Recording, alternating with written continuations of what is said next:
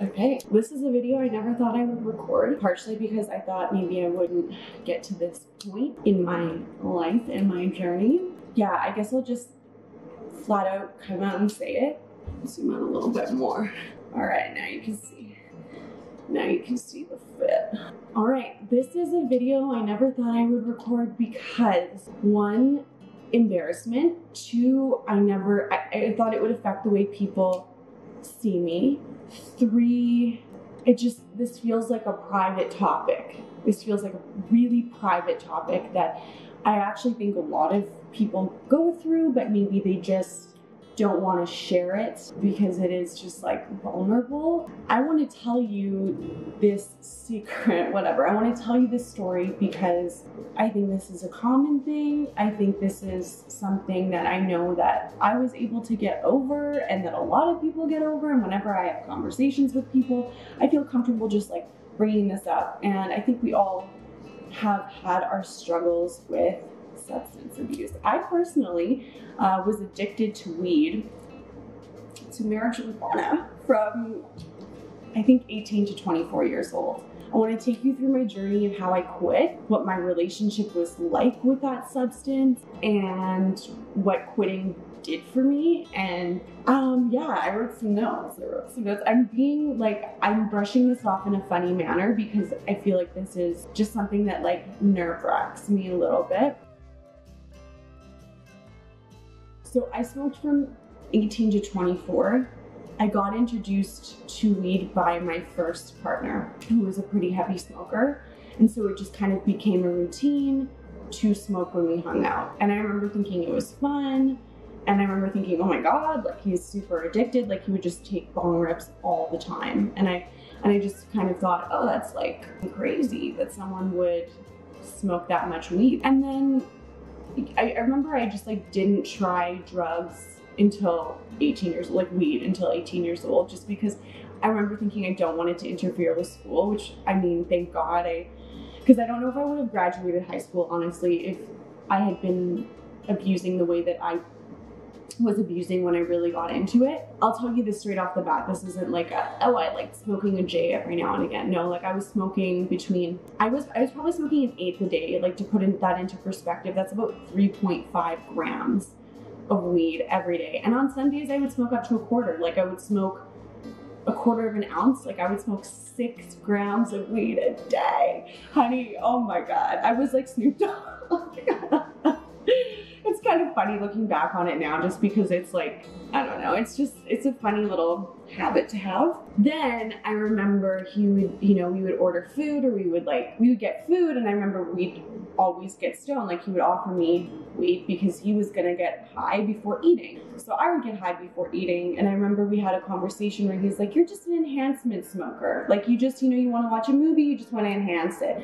You want to eat something, you just want to enhance it. You're an enhancement smoker. And I remember with my high school friends, like on the weekends, like we would drink, and I remember my boyfriend would like bring over like a small pinner, like a joint, and we would drink and have some weed, and it was really fun. And I just remember thinking it was really fun. And then I remember thinking to myself, ooh, like I have a 7 o'clock itch, where I was 18 at the time, and I remember thinking, oh, if I don't smoke by 7 p.m., I want to smoke. Like it would pop up in my head where I'm like, ooh, I haven't smoked yet today, I'd like to smoke. And I, not to sell anyone out necessarily, but just like I had been around people that smoked weed in my life, so it didn't feel like it was like this big thing. And I'd also seen really, really hard drugs. And I remember thinking, I'll never ever do hard drugs, but weed isn't a substance that you can get addicted to. So I'm not gonna get addicted. It's just a fun, playful thing. So that was about 18. And later in life, like if you haven't watched my channel, I have PCOS. I have higher testosterone than estrogen. And what weed does, and this was something that I realized when I was quitting, what weed does is it suppresses, I found a study on this years back, so whether or not this is like still relevant, I don't know, but what I read was that weed suppresses testosterone production for up to an hour. And so I remember And I guess it was also edgy. Like when I, at about 23 years old, I moved out of my mom's house for the second time, millennial, and I don't know, I was edgier. Like I was edgier if I didn't smoke. I think it definitely exacerbated any anxiety, any anger issues that I had. But I remember weed would calm down that hypertestosterone feeling of like feeling angry or feeling pent up or whatever. So yeah, I guess that's kind of my history on how I got into smoking weed. And I kind of want to talk about why it was a crutch, and I kind of just did, but it really helped my anxiety. Like if I was ever feeling overwhelmed, or if I just felt any level of discomfort, it was the first thing that I would reach for. I would just roll a joint. I was a huge joint smoker. That's probably how I was able to smoke so much. I wasn't like, I didn't like bongs or anything like that. Like I really actually still romanticize rolling a joint and smoking it. By the way, I've been sober since, I'll have wine every now and then, but I really don't like alcohol. It just gives me a headache. And I don't do hard drugs, obviously. So I've been sober since December 11th, 2018 is the day that I quit. And so I just hit my 2-year anniversary. And I don't see going back just because, to be honest, I don't see going back because I know that I can't regulate it. Like I know that if I was to start smoking it, because I quit and I've gone back to it a bunch of times. I know that if I started smoking again, maybe for a couple weeks or maybe a month, I would be able to smoke, during the evenings once in a while, but then it would become every night. And then, I would start to probably wake up in the morning and go, oh, well, I don't have anything to do today. And so, I'll smoke a joint and I'll make breakfast. And then I would just be in a slump of like, again, smoking an eighth to a quarter a day, which was so expensive. Like, it's so expensive. And I remember trying to not buy a lot of weed because I knew it's cheaper to buy an ounce of weed, right? 28 grams, which would typically be $280, right? It would be cheaper for me to just get an ounce and get an ounce for like $150, right? That's how people flip weed and make money. But I didn't want to get out of control and smoke too much. So I would hit up my dealer every day or every other day for an eighth or a quarter. But it was the worst feeling. And if you smoke now and if you're addicted now, it's the worst feeling when you are running out of weed and you might have like one joint left or a little bit left, just enough to like get you a little bit high, and not being able to get your hands on weed, or knowing that you're gonna have to wait and your dealer's maybe not answering you. Now weed is legal, which it's funny because I quit before weed was legalized in Canada where I live, but that itch was just terrible. And just to think, I have to spend my money. I was not buying myself makeup or jewelry or things that I loved, or, I was spending money on weed, and the amount that I spent on weed a month, I could have had a new wardrobe every month, And for someone that likes shopping and doing creative things and having hobbies, my money just went to that. It wasn't productive. So that's one thing that I really like now, that like I know, I'm like, oh, like for the first year I was like, oh, I would have spent this on weed, but now I'm gonna spend this on something really nice for myself. So that's a really big perk of quitting. It's like you feel like very wealthy all of a sudden because you spent a lot of money on your addictions. That was a really positive thing. And I guess for me, the definition of an addiction is something that gets in the way of your everyday life. If I was smoking like Snoop Dogg and I had a career like Snoop Dogg, that would be totally, I think, chill. If I could maintain relationships with people, if I could maintain a job, if I could, function and have good conversations with people, maybe it wouldn't be a big deal, but weed got in the way of everything. I mean, I would feel really sick from my hormonal condition, and I would smoke instead of going into work because I didn't feel good.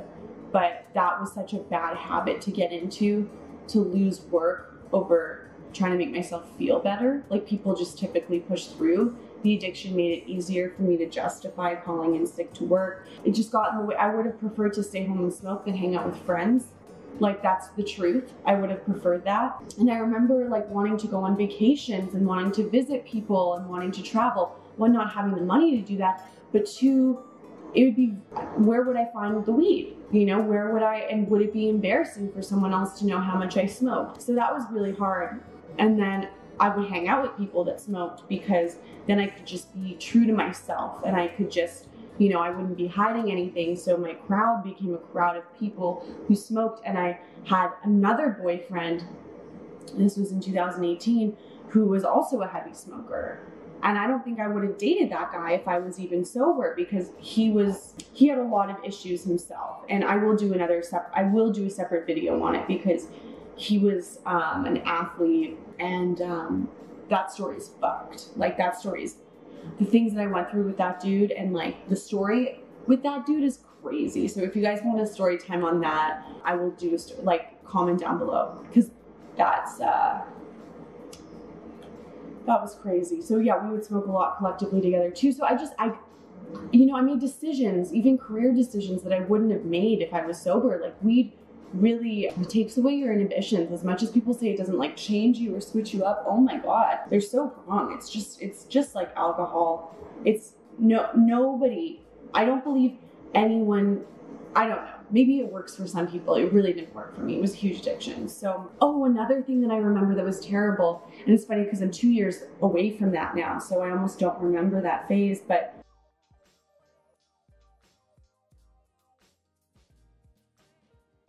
so today's Saturday, March 31st of 2018.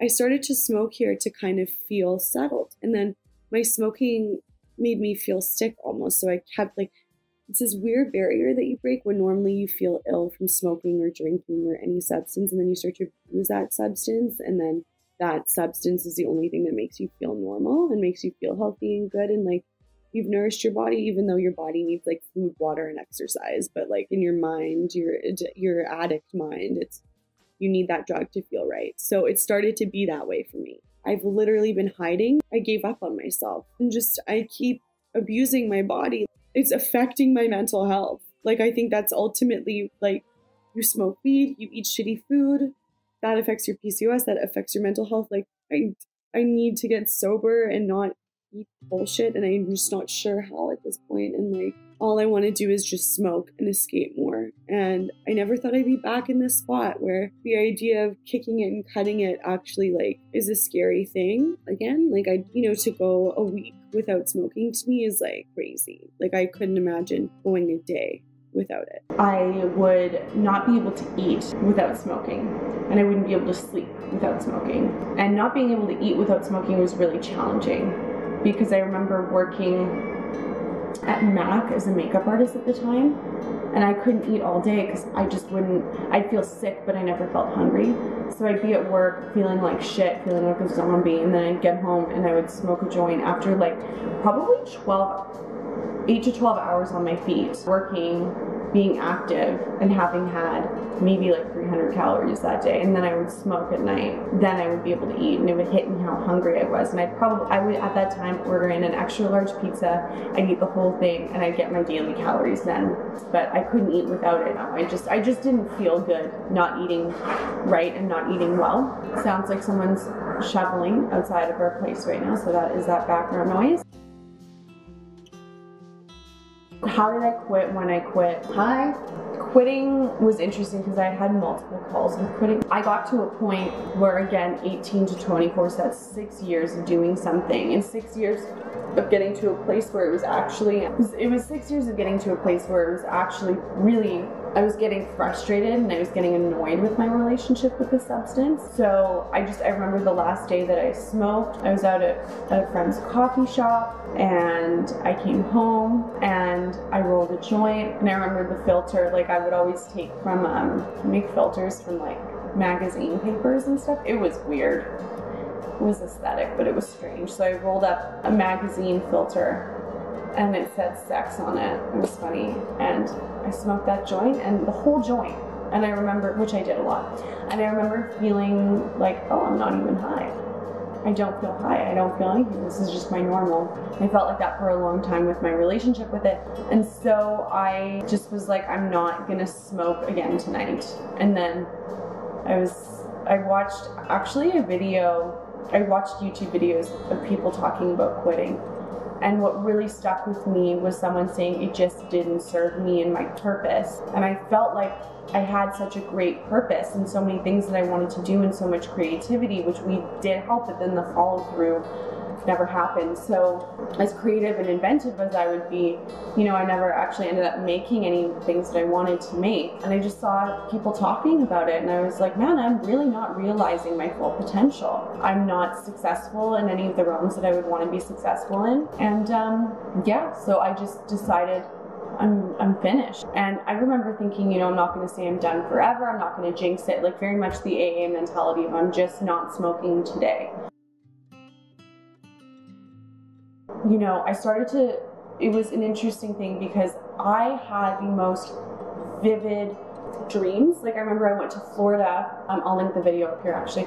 I went to Florida in 2019 and I had the most intense, horrifying dreams of things from my life that I hadn't processed, things from my childhood that I hadn't processed, just emotions that I had deeply buried during that 6 years. 6 years of things happening that I didn't have a chance to process emotionally because I was so high and because I was constantly running from those things. So quitting was never a point where I was like, oh, I want to go back, but it was definitely, you know, a journey of processing a lot of what had happened in my life. And that if you're thinking of quitting, I mean, that is something for you, that's something for you to prepare yourself for. Not necessarily, I'm not saying like prepare yourself, it's going to be terrible, but like, you know, that's something that I was mindful of and I allowed myself to feel those things. And I wrote a lot of poetry about my dreams and, you know, the things that were happening. And it was just a way of processing. And I found that very healthy and very soothing. And I was like, you know, finally feeling comfortable. That itch started to go away. Like I noticed, oh, I can eat now. And I remember I ate a lot of junk food when I first quit because I didn't feel like eating, obviously, after I quit. My hormones did do a jump. Like if you have PCOS and you're quitting, my hormones went crazy when I stopped smoking because my body was so used to it for so long. But I think I'm finally kind of a bit more balanced. But it was the best, like truly, when I say this, like my life in the past 2 years, I feel alive, I feel clear, I feel in touch with myself, I know what my goals are, I can follow through on things, I'm a consistent person, nothing comes in the way of me following through for people. My friends will call me and I'm not too high, and you know, like I remember I'd be too high to talk to people and to pick up the phone and to be available. I would already get high during the day and then I wouldn't feel like I couldn't go out with my friends at night because I was just too like fucked up, and I would try to nap it off, but then I just felt groggy. Like I didn't feel like socialized the same way. I don't feel like I'm hiding any dirty secret anymore, which is such a relief to me. And since then I have my business, like I'm a makeup artist, my business has gotten so good. I've accomplished so many things. I'm in school again, like I'm doing things that are really true to my journey and my path, and I'm very proud of myself. It's been a really huge source of pride for me to know that I could overcome something like that, and that I'm strong and I don't need a crutch, and you know, I can work through things, and I don't need to, I'm not a slave to myself anymore and to my addiction anymore. So it's been great. Like honestly, like quitting, I have so much pride in myself now having quit. It is a really big accomplishment, and it's a big accomplishment even thinking about wanting to quit and taking the time to sit down and watch a video like this and processing it. But regardless of why you're watching this, I mean, this was something I carried a lot of shame with. I felt very guilty. I was worried I would make the video and then I would have a relapse and, you know, I'd be ashamed, but it's been 2 years. I'm in a place now where I'm confident and I know that I'll roll joints. I'll go to my mom's place. I'll roll joints for Calvin, for my mom, anyone who, you know, wants a joint. I'll roll it, I can taste it, I can smell the weed. I still smell weed and I think, that smells so good. I still have really good positive associations, but there's never a point where I would think about going back, ever. Like at this point, I have too many things to do. And I'm too proud of myself for quitting to go back. I feel good, and I hope that this video, you know, me being vulnerable, because I think every time I'm vulnerable, it helps someone. As embarrassed as I am about having dealt with this, I am proud that I got through it. And so I hope that this helped you. Thank you for taking the time to watch this video and sitting down with me. If you want to have a dialogue in the comment section, obviously, I love that. And please do, if this video helped you, or whatever reason, please like this video, subscribe to my channel. I really want to make YouTube a full-time job for myself. And I think this was a part of my journey that I kind of left out of the equation. So I actually feel quite relieved sharing this with you. I hope this vulnerable video helped. Yeah, everything works out. Everything's a lesson. No time is ever wasted. And that's the truth.